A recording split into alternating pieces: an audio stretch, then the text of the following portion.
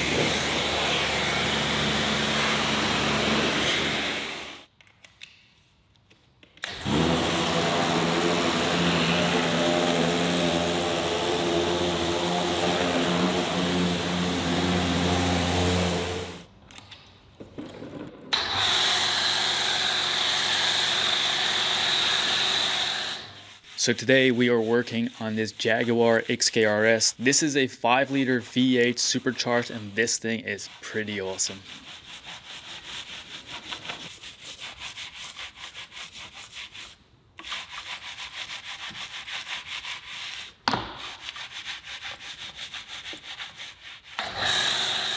Now, as you can see, the wheels really aren't that dirty. They have recently been powder coated, so they are looking pretty good. But the paint is a whole different story. Even in this clip here, you can really see how bad the condition of the paint is.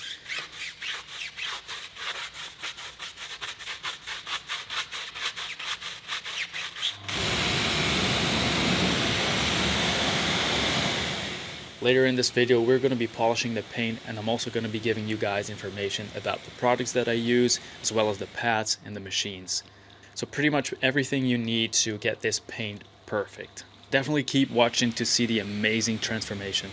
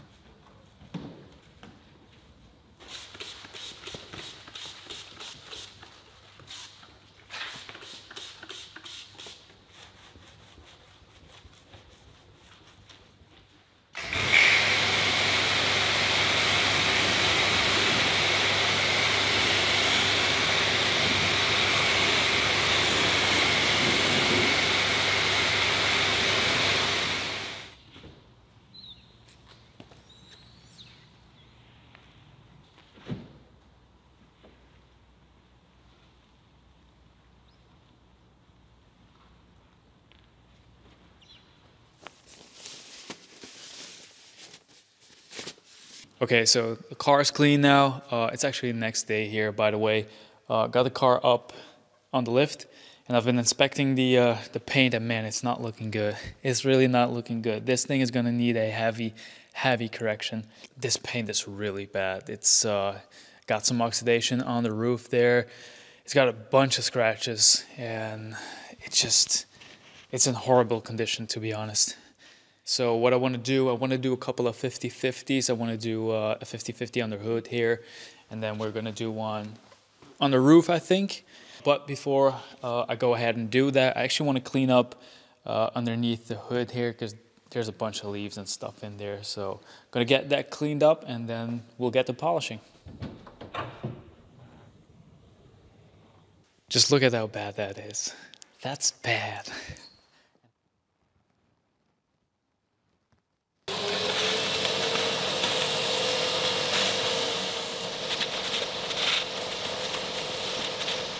All right, so that's looking a lot better.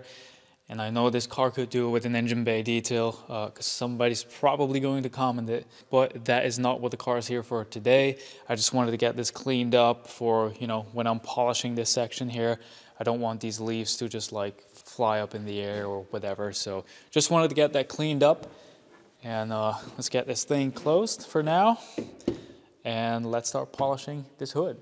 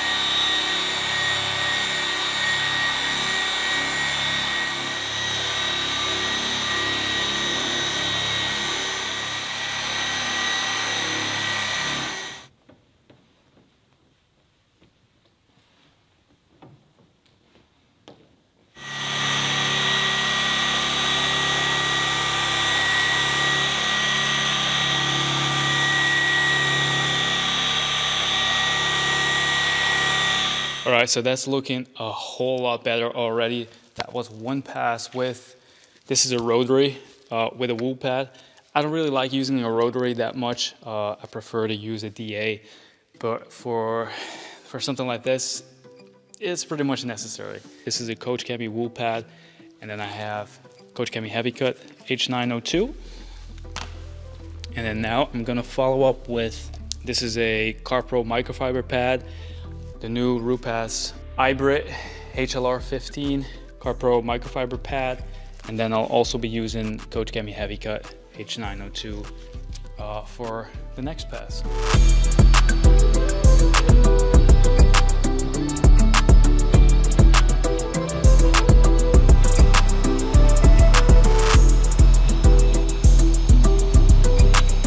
Oh man, that's looking good already. And this is gonna be an insane transformation, I'm telling you. All right, so now I'm gonna do the last step, the finishing step, Coach Chemy Micro Cut, and I'm gonna be using the Rupass HLR15 with a Coach Chemy Micro Cut pad.